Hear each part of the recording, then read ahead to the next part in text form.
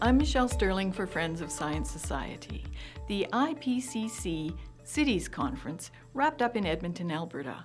We ran a Billboard campaign to welcome delegates.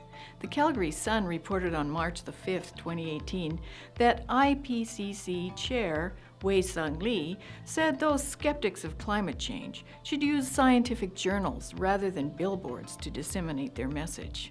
Publish your findings of research in a peer-reviewed journal so that the IPCC can assess objectively, he said. Well, that's what our scientific advisors do. Example, Dr. Madhav Kandekar, our Canadian scientific advisor, has over 150 peer-reviewed papers. Here's a popular chapter of his about sea level rise, which has more than 7,000 downloads. Global warming, glacier melt, and sea level rise, new perspectives. According to many scientists who are skeptical of climate change dogma, the IPCC is far from objective.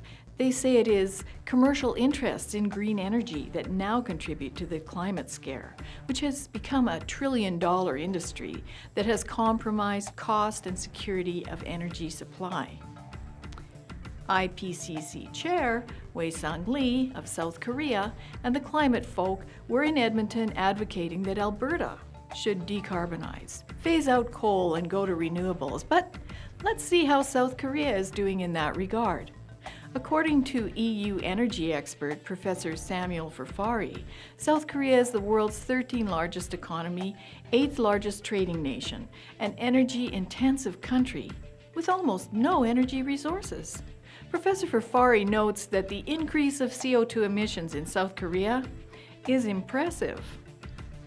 The US EIA reports that South Korea relies on imports to meet about 98% of its fossil fuel consumption.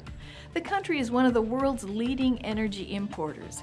It is the 4th largest coal importer, 2nd largest LNG importer, has a large oil refining sector, but relies entirely on imports of oil supply. Look at that. All our competitor nations serve South Korea. But other than about $1 billion worth of coal, looks like the resource-rich Canada sector is out of the game. So how do they power South Korea with electricity? Well, 2/3 of their electricity comes from coal and natural gas, 1/3 from nuclear. But what about renewables? South Korea's Samsung is literally a powerhouse in the wind business, but South Korea barely uses renewables. Canada, in fact Ontario, is one of their largest markets, and we know how decarbonization has worked out for Ontario. Bankrupt.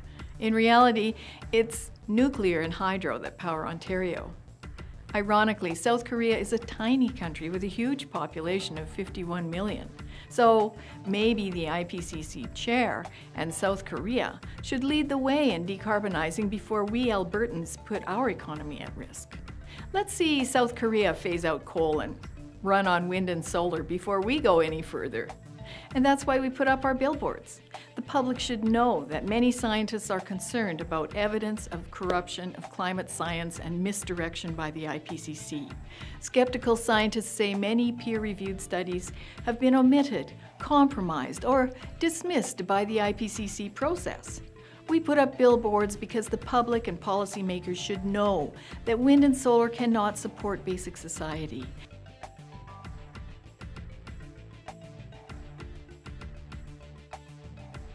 That solar anywhere north of 35th north latitude is an energy sink, that wind triples the cost of power, at least, and makes the grid less reliable, that wind and solar do not address climate change or CO2 reduction. Power generation experts say it is a total madness to continue down this path. We put up billboards because the public should know that carbon dioxide, CO2, is not the control knob that can fine-tune climate. So there's no need for carbon taxes, no need for cap and trade, and no justification for decarbonization. We put up billboards to get your attention, to share our scientific information, to make you think. Do you think Alberta should hold off on more wind and solar until South Korea proves how cost-efficient and reliable they are? Post your thoughts on our Facebook page. Send us a tweet. Get a selfie with our Edmonton billboards like Dr. Catherine Hayhoe did. Tell your friends and neighbors how climate change catastrophe propaganda has affected your life. Like thousands of Albertans and Canadians are jobless thanks to the IPCC and its faulty claims on carbon dioxide, which skeptical scientists say are wildly exaggerated. That makes me feel mad. How about you? For Friends of Science Society, I'm Michelle Sterling.